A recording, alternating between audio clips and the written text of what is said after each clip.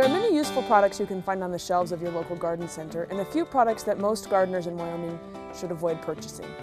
One in particular is gypsum. Gypsum is made out of calcium sulfate and is advertised as a general soil conditioner. However, gypsum really serves one purpose, and that is to remediate sodic soils. And the only way to know that you have a sodic soil, which is high levels of exchangeable sodium, is to get a soil test.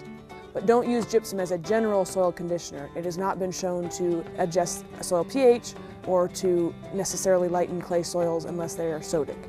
Another product that many Wyoming gardeners should avoid using is lime. Lime is calcium carbonate. Most of our soils in Wyoming are already high in calcium and quite alkaline, meaning they have a high pH.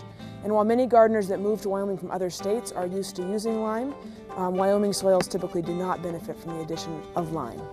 The best thing we can do to improve our soils in Wyoming is to add organic matter, either in the form of compost, mulch, or manure. I recommend that you work with your local extension educator to get a soil test, to determine what nutrients your soil is lacking, and to develop a plan for managing the soil health in your garden. For the University of Wyoming Extension, I'm Caitlin Youngquist, and you're watching From the Ground Up.